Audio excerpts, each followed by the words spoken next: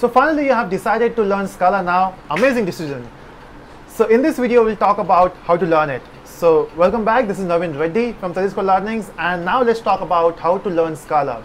But before that, there are certain prerequisites, right? So first prerequisite is, in terms of knowledge, and the second prerequisite in terms of softwares. So let's start with the knowledge first.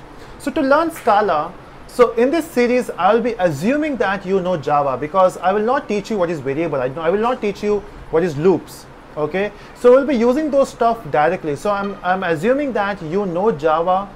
At least I'm not saying in the expert level, but as a beginner level, you should know what is for loop, you should know what is array, how do we create an object, how to use collection, and what is thread. So if you know all those topics, at least basics of them, you can learn Scala.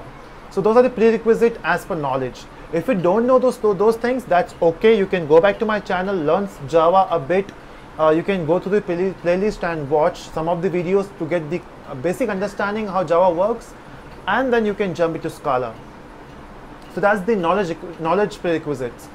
What softwares you need? So before installing Scala, which we'll be doing in the next session, in the next video.